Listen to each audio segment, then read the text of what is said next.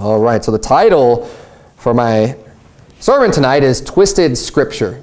Twisted Scripture. And I'm starting off here in Matthew 16, where Jesus is giving his disciples a warning about the Pharisees. And in verse number 6, the Bible says, "Then Jesus said unto them, Take heed and beware of the leaven of the Pharisees and of the Sadducees." And of course, then it goes on this whole thing, how the disciples are thinking, oh man, we didn't bring any bread. And they're starting to just think, they hear the word leaven and they're just associating that with bread, thinking, oh man, we didn't bring enough bread for the trip or whatever. And then he rebukes them and corrects them and saying, no, this isn't talking about bread. It has nothing to do with bread.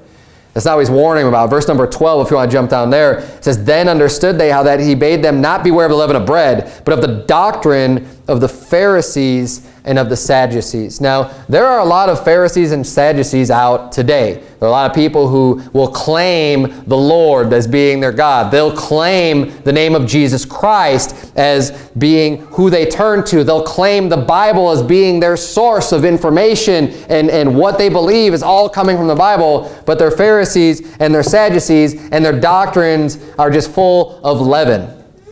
And they're bad doctrines, they're false doctrines. And one of the things I noticed just in my Bible reading, in my Bible study, there's a certain pattern. There's different patterns and ways that people will try to abuse and twist Scripture.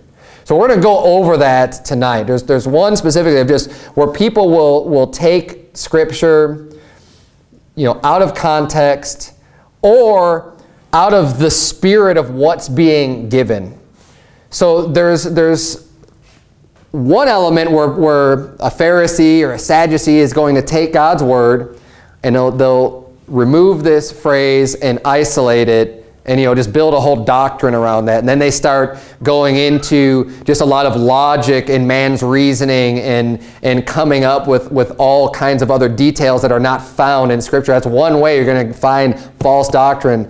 And another way is to just yank a few verses out of context to try to prop up something where when you actually read it, it's not what it's talking about at all. It's totally separate. And I think we need to be careful, even us, of zooming in too much on certain. Like, every word of God is important. Believe me, I believe that. God said that. Right? Every word of God. We lead by every word of God.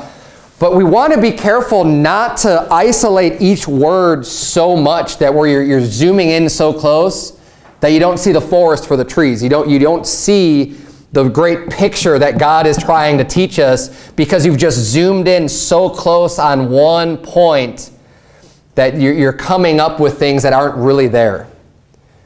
And that happens quite a bit. So we're going to go through a couple of different examples that I found in Scripture of people abusing Scripture. And the first place we're going to look at, turn if you would to Psalm 91, we're going to see Satan's attack on God's Word. Because believe it or not, Satan uses God's Word and will try to use God's Word against him. And this is very damaging. This is extreme. Like, it's in a sense, it's wise of Satan to be attacking God's Word the way he does, because it causes so much damage and destruction. Even if, maybe we can see past the foolishness and the bad doctrine, just the fact that he's attacking his word in the way that he does and tries using Scripture, it causes a lot of people to just get a lot of doubt and, oh, you say this and they say this and there's all these different denominations and everything just seems very confusing and no one really knows what they're talking about because everyone's saying something different and you have an interpretation and I have an interpretation. And how many times have you heard that before? Well, why should I believe your interpretation of this? Right? Like as if you just are coming up with something out of nowhere. Like, well, I just kind of think that this means whatever. And everyone's opinion is just as equal and valid as everyone else's, right? People get stuck with this type of a mindset and mentality because of those that are going out there and twisting Scripture and turning it around on its head. But obviously, we try to tell those people, hey, look, you can actually know what this means. It's really not that difficult. Just because there's a lot of people that say a lot of different things doesn't make them all right, or doesn't even make their opinion valid. It doesn't even make it make sense. God has given us a brain to understand and to discern, and his word really isn't that difficult to understand. And the first red flag is if you hear doctrines or something being taught that is hard to, just really hard to follow and really difficult to understand, it's probably not true. I mean, 99% of the time I would say it's probably just not true. Because God's word and the truth isn't that complicated and isn't that difficult. It doesn't mean there's no deep things or deep meanings in God's word. Of course there is. But it's still not going to be that difficult to understand and to prove. You know, people, I've heard this from mostly the dispensational type crowd say, oh, you know, you really got to work for all this understanding and stuff. You're working, I need to show yourself approved. So you need to divide up the word here and here and here. And God's got a little bit here. And he's going to make you work for it. I've heard that before. No, God wants us to be workmen. We need to study to show ourselves approved unto God. Workmen. He didn't say it's going to be a lot of work to cut and paste like different portions of Scripture to try to build some collage or what's that called when you build the origami, where you build the animals like out of paper, right? He's not telling us to divide all of this up to just come up with some other thing that's like not actually found in Scripture. He just wants us to be able to put in our time, put in the effort, read the Word of God, study the Word of God, and go out and do the work that He's very simply commanding us to do. Now, you're in Psalm 91, because we're going to see Psalm 91 is quoted by Satan, but we're going to read Psalm 91 in context because this is how the vast majority of people who are trying to teach a false doctrine or trying to use Scripture even to get you to do something against God that's not right. That's what Satan was doing when he was tempting Jesus Christ. He was literally using Scripture to try to get Jesus to sin, to try to get Jesus to tempt God. And we'll see that when we get to the New Testament. But and this is all, I'm probably going to bring this up multiple times. It's so important for you to read your Bibles, for you to read regularly, consistently, keep it fresh. I don't care how many times you've already read the Bible, you need to keep reading the Bible and reinforcing over and over again. And when you hear things, don't just accept them, especially when you're talking to someone else about doctrine and they just come up with something that you're like, I don't know about this. Don't accept what they're saying about the Bible, as just being truth. Look it up. Read the whole thing in context. If someone says, oh yeah, but look at this verse. Look at this verse I got right here. Get it in context. This is where the 99% of false teachings and doctrines come from, just people yanking out verses out of context. Psalm 91, let's get the context of what's being said here. So look at verses number 1 and 2. The Bible says, he that dwelleth in the secret place of the Most High shall abide under the shadow of the Almighty.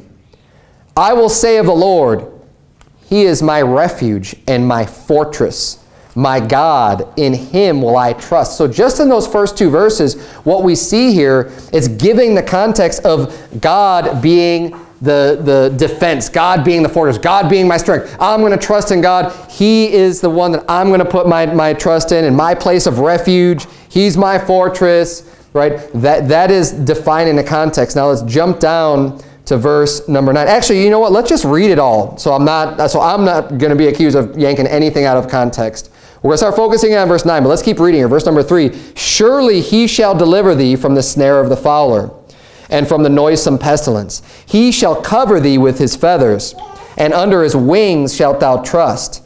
His truth shall be thy shield and buckler. Thou shalt not be afraid for the terror by night, nor for the arrow that flieth by day, nor for the pestilence that walketh in darkness, nor for the destruction that wasteth at noonday. 1,000 shall fall at thy side, and 10,000 at thy right hand, but it shall not come nigh thee. Only with thine eyes shalt thou behold and see the reward of the wicked. Because thou hast made the Lord, which is my refuge, even the Most High, thy habitation, There shall no evil befall thee, neither shall any plague come nigh thy dwelling. For he shall give his angels charge over thee, to keep thee in all thy ways. They shall bear thee up in their hands, lest thou dash thy foot against a stone. Thou shalt tread upon the lion and adder, the young lion and the dragon shalt thou trample under feet. Because he hath set his love upon me, therefore will I deliver him. I will set him on high, because he hath known my name. He shall call upon me, and I will answer him. I will be with him in trouble. I will deliver him and honor him. With long life will I satisfy him and show him my salvation. This whole psalm is just talking about how God, if you decide to put your faith, to put your trust into the Lord, he's saying, I'll protect you. I'm going to care for you. I'm going to watch out for you. I will be your defense. I will be your strength. I will make sure that, bad things aren't going to happen to you. That I'll even go so far as to just make sure that if you're going to, someone will fall, that the angels will be there to catch you up so you don't even harm your feet, right? This is what's being expressed in this psalm. You read the whole thing in context, and it's like, yeah, that's exactly what it's saying. Now, turn, if you would, to Matthew chapter 4. We're going to see how Satan tries to use this passage to get Jesus to tempt the Lord.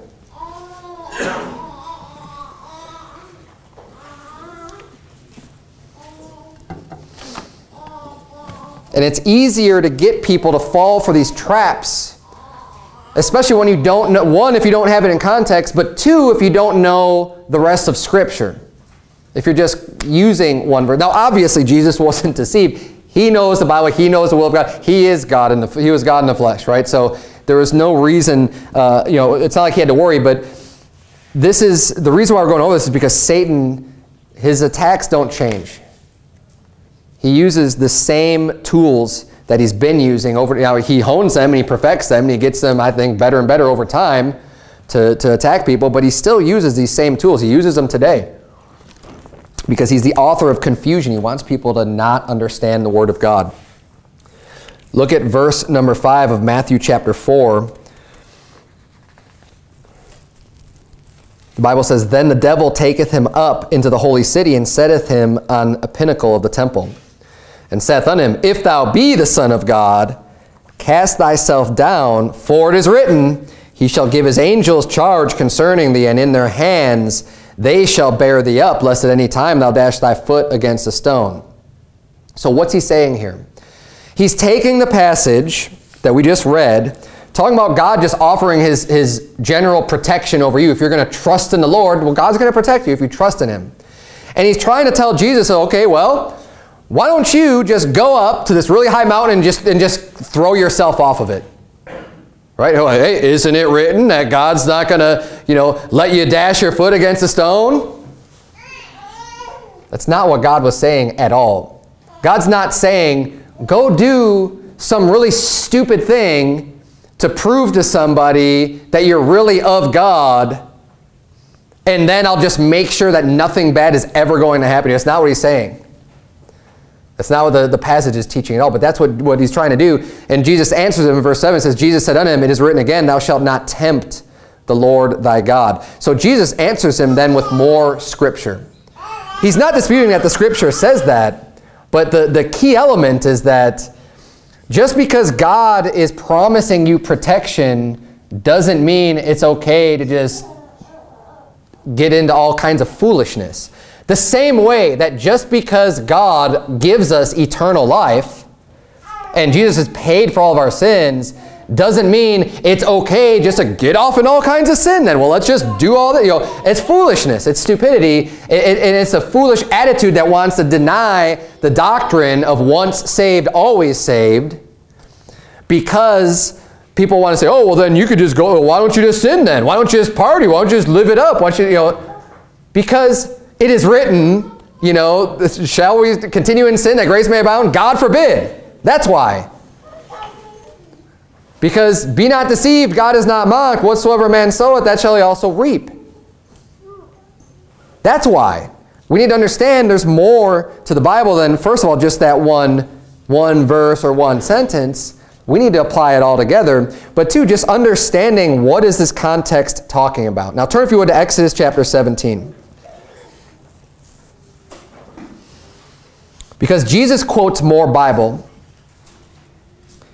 he's not acknowledging some contradiction, first of all, because that's the next thing that people might want to say. Oh, well, there's a contradiction then. So are you saying that that's not true then? He's not going to let, he will let your foot dash against a stone?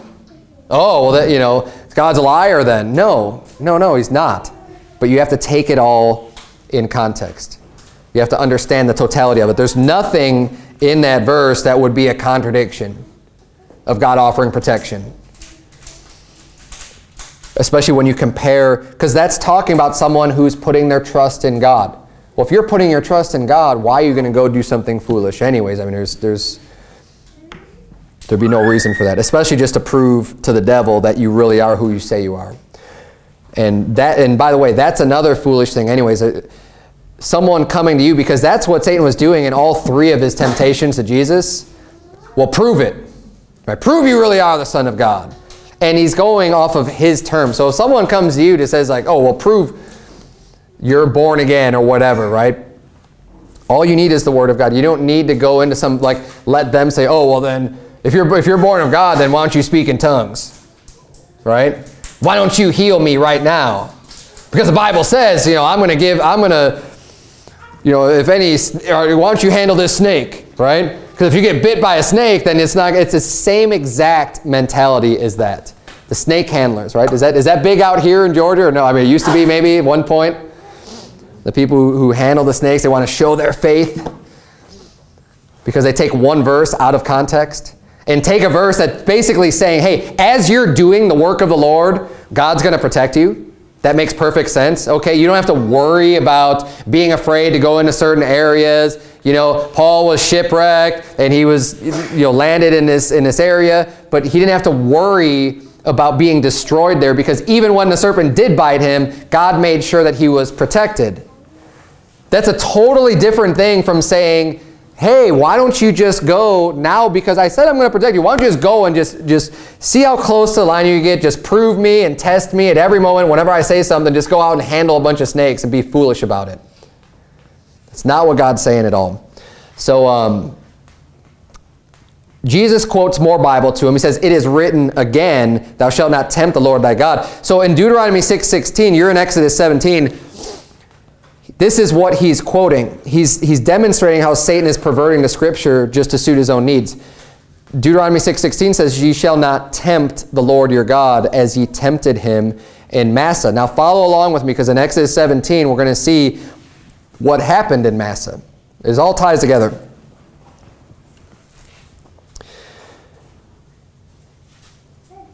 Because Jesus quotes, don't tempt the Lord your God. That's all he says to him, but the rest of that verse says, as ye tempted him in Massah. So in the same way that the children of Israel tempted the Lord in Massah. So let's look at Exodus 17 to see that story. Verse number 1. The Bible reads, and all the congregation of the children of Israel journeyed from the wilderness of Sin after their journeys, according to the commandment of the Lord, and pitched in Rephidim. And there was no water for the people to drink. Wherefore the people did chide with Moses and said, give us water that we may drink. And Moses said unto them, why chide ye with me?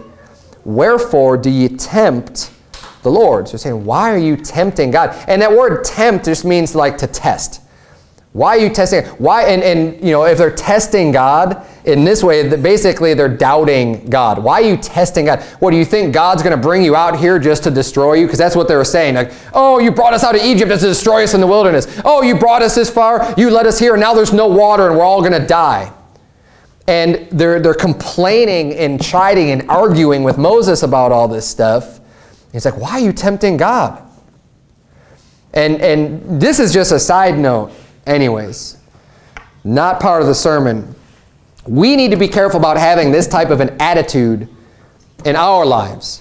Because the Bible does say, that I've been young and now I'm old, and I've yet to see his seed begging bread. And that we have the promises of God. We have promises if we're to live a righteous life, God is going to watch out for us. God is going to protect us. God will give us provision. He'll give us food and clothing, and He'll give us that stuff. But to have this attitude then, if something starts going a little bit wrong or times get a little bit difficult, to have this complaining, bitter attitude, saying, well, where are you, God? I thought that you were going to, take care of things for me, and start testing God and tempting God based off of, some situation you're in, instead of just trusting, you know what, He will get me through this. And knowing that will, because He promised. Because as sure as we can trust our salvation, we can trust that everything that the Bible says is true. We can trust God completely, and we should have no reason to doubt Him, no matter what's going on around us at all. And when we start tempting and testing God in that manner, that becomes sinful. Look at verse number 3. It says, "And the people thirsted there for water, and the people murmured against Moses and said, Wherefore is this that thou hast brought us up out of Egypt to kill us and our children and our cattle with thirst? And Moses cried unto the Lord, saying, What shall I do unto this people? They be almost ready to stone me." So they're getting really upset with Moses. I mean, they're ready to kill him. "And the Lord said unto Moses," verse number 5, "Go on before the people, and take with thee of the elders of Israel, and thy rod wherewith thou smotest the river, take in thine hand and go. Behold, I will stand before thee there upon the rock in Horeb, and thou shalt smite the rock, and there shall come water out of it, that the people may drink. And Moses did so in the sight of the elders of Israel, and he called the name of the place Massah and Meribah, because of the chiding of the children of Israel, and because they tempted the Lord, saying, Is the Lord among us or not?" So start doubting and questioning. Would you mind turning those, try to hit some more light switches? I know all these go on. I turned them off before we left. Just hit a couple of those, see if we could get any more to come on. Oh, that one did that side. So. Okay. All right. Well, we'll make do with what we can. But ultimately, though, what they were chiding and what they were tempting, it says, it boiled down to them not believing, is God with us or not? Is the Lord among us? Is He really here? After He's already showed them all these miracles in Egypt. After He's already parted the Red Sea. After He's already seen all this stuff. And now they're saying, well, is God with us or not? Because we're getting thirsty. And this is exactly what Satan was trying to get Jesus to do. Well, is God really with you? Why don't you test it? We see this in the Scripture. Why don't you throw yourself off this mountain? Is God really with you? And try to get Jesus to doubt. Now, obviously, He's not going to doubt because He's perfect. But turn, if you would, to Psalm 78. But that was Satan's plan nonetheless. And Satan's going to use these same devices. So why am I even preaching this? It's so that you can be more firmed up. One, you could understand the way that Satan is going to try to get bad doctrine into churches or maybe into your mind or whatever, and just get them out there to see it and be able to spot it and combat against it.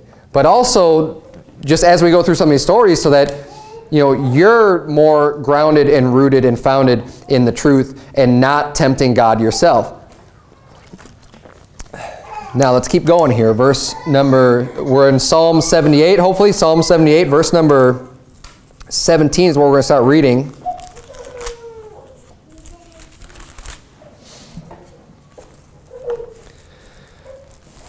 Psalm 78, verse number 17, the Bible reads, "And they sinned yet more against Him by provoking the Most High in the wilderness."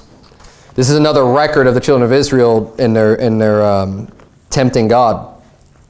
"And they tempted God in their heart by asking meat for their lust. Yea, they spake against God. They said, Can God furnish a table in the wilderness? Behold, He smote the rock that the waters gushed out, and the streams overflowed. Can He give bread also? Can He provide flesh for His people? Therefore the Lord heard this and was wroth. So a fire was kindled against Jacob, and anger also came up against Israel, because they believed not in God, and trusted not in His salvation, though He had commanded the clouds from above, and opened the doors of heaven, and had rained down manna upon them to eat, and had given them of the corn of heaven." God had already, He gave them this stuff, and they're still just continue to doubt.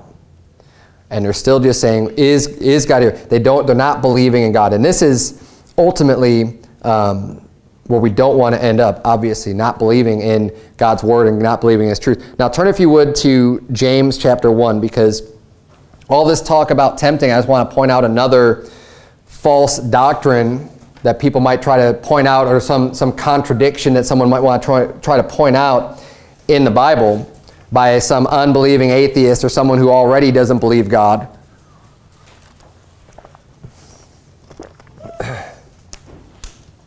And it's another example of taking things out of context. That's why we're going. This is kind of flowing together with the idea of being tempted or tempting God, or God tempting man.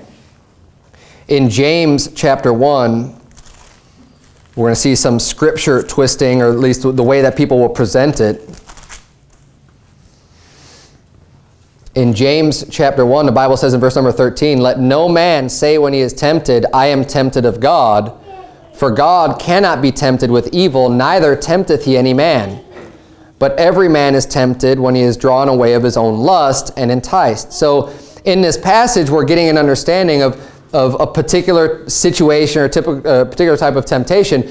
But what people will want to do, and this is what I'm talking about, zooming in maybe too closely and just isolating part of a verse instead of understanding the whole context, is they'll take in verse number 13 there, James chapter 1, and that last phrase, "Neither tempteth he any man." And they'll say, well, see, God doesn't tempt any man.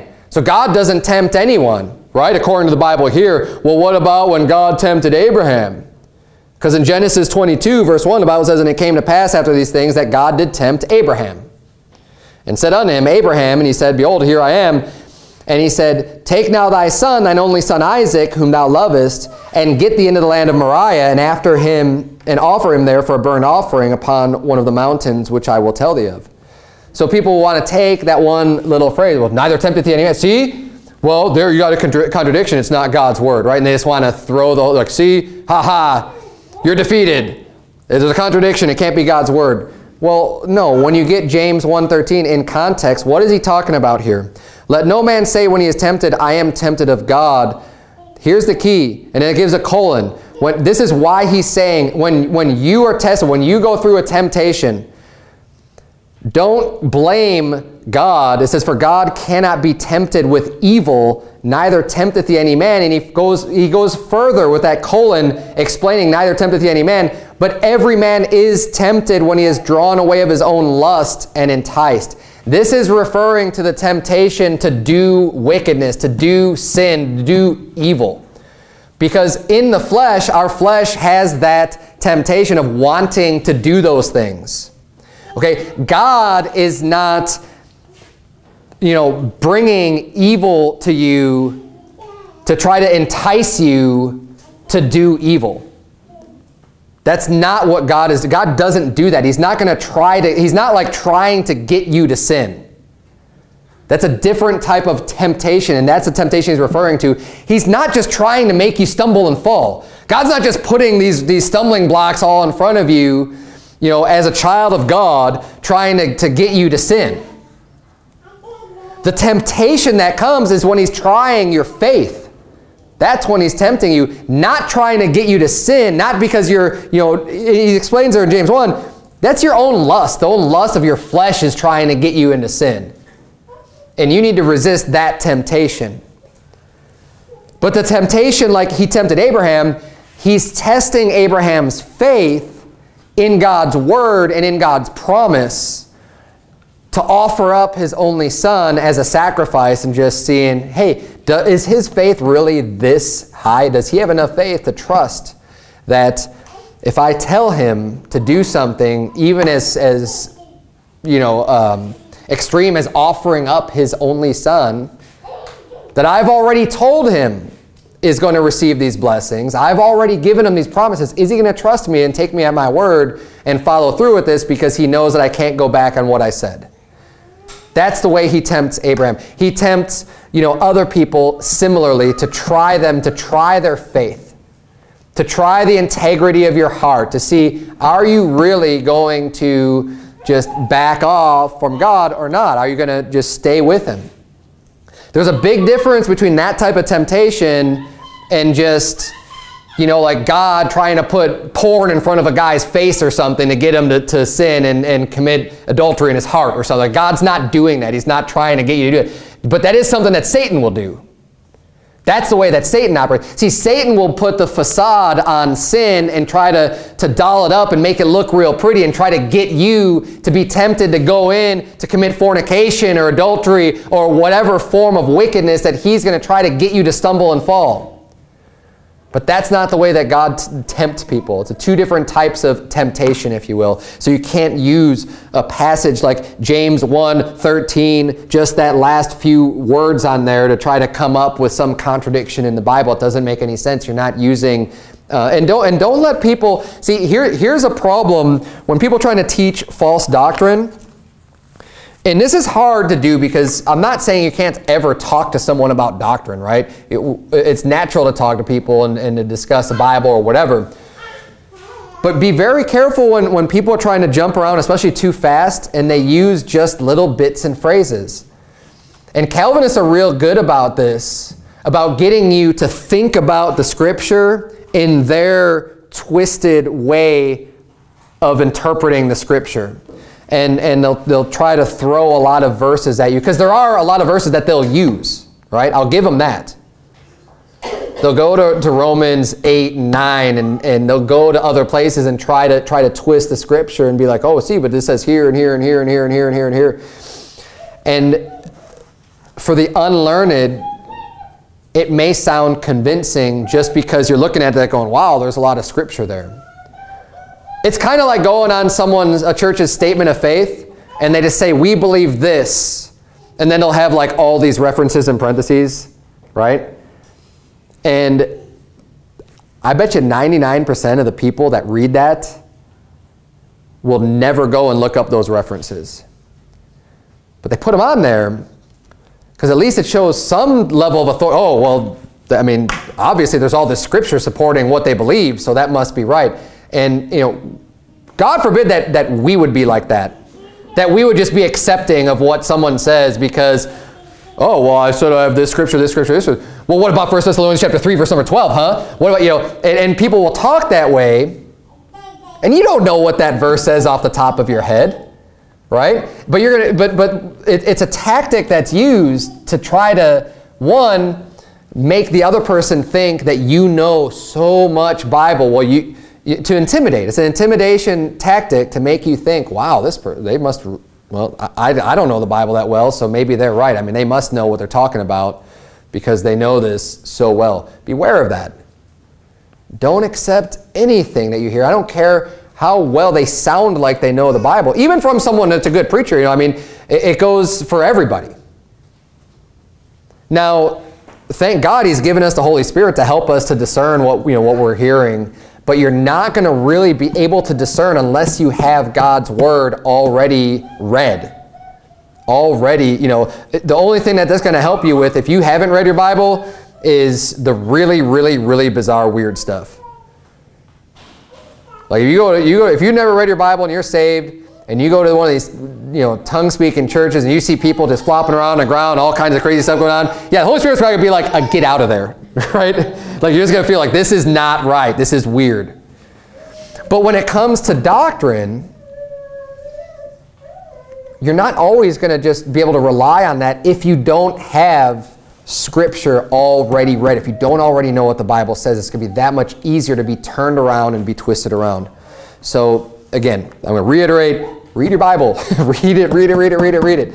You are responsible for what you believe. You are.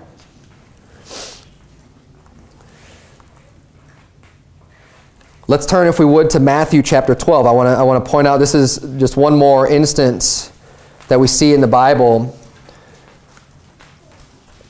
of the Pharisees and the Sadducee type of an attitude and their interpretation of Scripture, and their twisting, their perverting, twisted Scripture, and not really getting the spirit of what the Bible is teaching, as well as the letter. We need both. We definitely look at the letter of the law, but we need to also understand and consider the spirit in which it's given. I'll explain exactly what I mean through this story. Look at Matthew 12. We're going to start reading in verse number 1. The Bible reads, "At that time, Jesus went on the Sabbath day through the corn, And his disciples were an hungered and began to pluck the ears of corn and to eat. But when the Pharisees saw it, they said unto him, Behold, thy disciples do that which is not lawful to do upon the Sabbath day.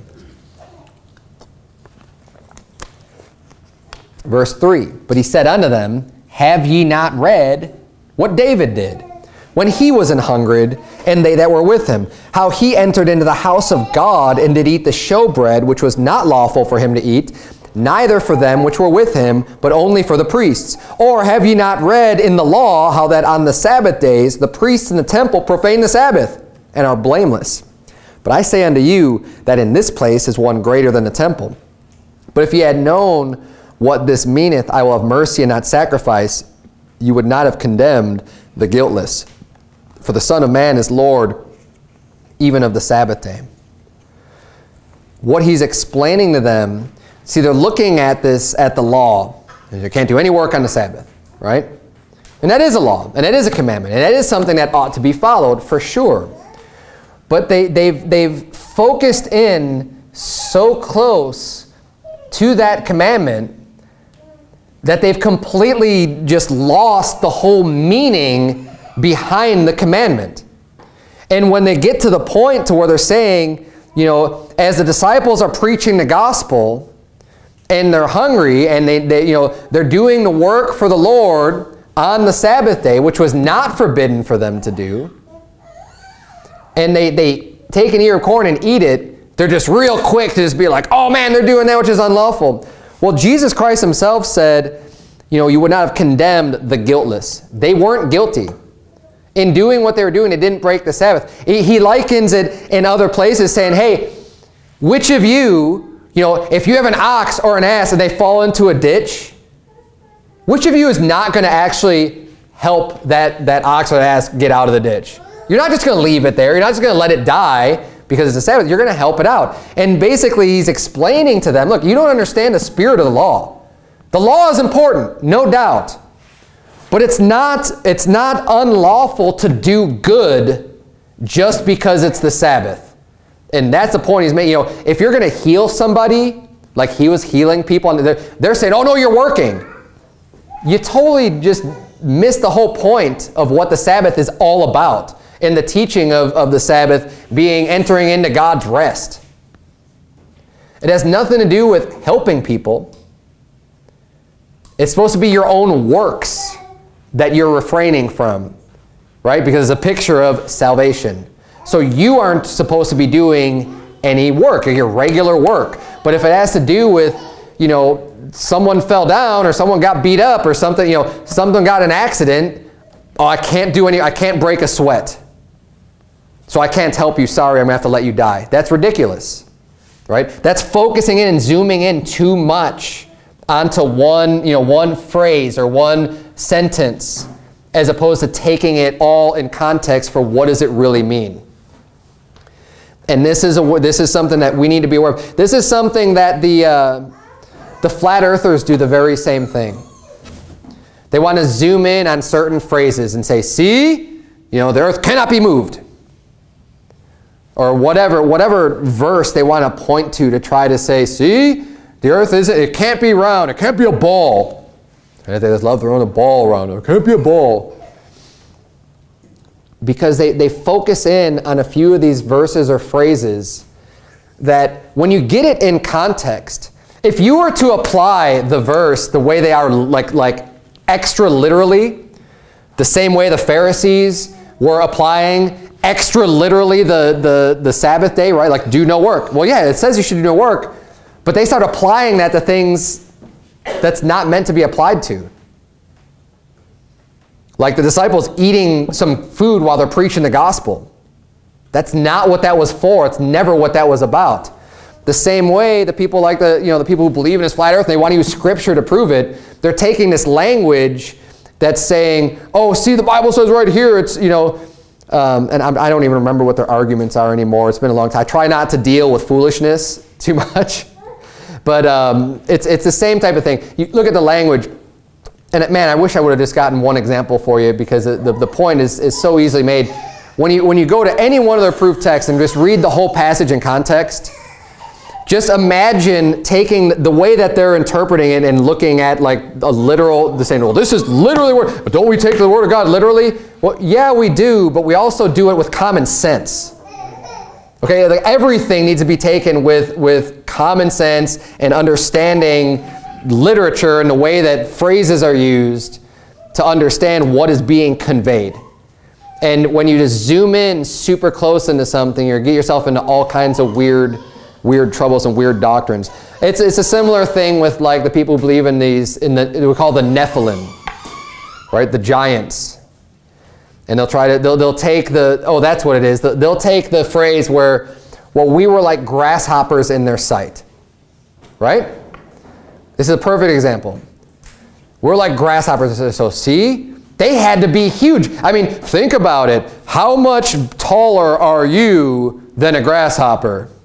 Right? So we take the Bible literally. We take the Word of God literally. So if they're saying that we were like grasshoppers in their sight, then they had to be on a magnitude of like 1,000 times bigger than we are. Right? I mean, well, the Word of God wouldn't say that unless it meant it, that we were really like grasshoppers in their sight. This is the type of stupidity and foolishness that if you just zoom in real close and you let these guys say, well, don't you take the Bible, the Word of God literally? Yeah, I do. Yeah, I mean, I believe the Word. Well, I mean, isn't that what it says? Well, yeah, that's what it says. But I have a brain, okay? And I know a figure of speech when I see one. And even though, yeah, it's the Word of God, the Word of God, you know, it uses figures of speech. Have you ever read the Song of Solomon? It uses figures of speech. Yes, literally the Bible is true. And overall, I mean, it's very black and white. And it says what it says. But there are some phrases that you can't dig into too deeply or too profoundly to come up with some weird new doctrine that's just not right. Beware when people want to zoom in or isolate it and they start extrapolating from that one verse. There's a lot more examples like that. These are just a few that I came up with regarding the Sabbath day and what Satan was trying to do. These attacks are out there, but the best defense for this literally is just to read and study Scripture for yourself. Know what it says. And don't let these people twist your mind with their twisted view of Scripture. Take the time. It's important enough. And if you're seriously having a conversation with someone where maybe they are causing you to have some kind of doubts in what you already believe about that because of what they're saying, it's not always a bad thing. I mean, if what they're saying is true, that's great, right? But you have to test it, and test it by going through the effort of making a note of it and reading it out fully in context to get the whole picture. Don't be swayed easily by anybody of just, oh, well, they sounds like they know what they're talking about, so I'll just accept that. Be like the Bereans. The Apostle Paul was preaching to them. He was preaching them truth. Of course, he was bringing them good information and good stuff, yet they still checked those things daily, whether what he said was so. They were being diligent in what they believed in their doctrine. And we need to be the same way. Let's bow our heads and have a word of prayer. Dear Lord, we thank you so much for this opportunity we had to gather together today. And for all the souls that were saved out soul winning, God, I pray that you please bless them, help them to get into church, and that you'd work in their spirit to want to come here and get plugged into our church, dear Lord. Pray that you please just help us to gain more wisdom, more knowledge. Lord, help us to have a priority on our Bible reading and studying, and that we would not let that just not slack off in doing those things, but we would treat it with utmost importance, that we wouldn't be deceived by people who, like the Pharisees, like the Sadducees, that aren't even saved. Those people weren't even saved, and they're just trying to interpret the Bible and try to twist around people's minds. And just like Satan is going to try to use the Word of God against us to get us into sin. Lord, I pray that you would please help us to be wise and to that you would lead us and guide us into all truth and wisdom. In Jesus' name we pray. Amen.